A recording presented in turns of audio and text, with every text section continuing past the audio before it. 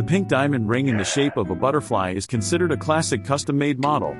It used a 3-carat pink diamond and took more than a month to complete the inlay, so the price is also very expensive. Although zircon and moissanite can also be used to make similar-looking ones, but very few people customize them, because handwork is much more expensive than materials, and it takes a long time to wait. But it also depends on personal choice. After all, it is worth it to get such beautiful jewelry at a relatively cheap price. So please tell me if you would choose it or not. If you don't want to miss interesting jewelry videos, don't forget to subscribe and click the little bell. Thank you very much.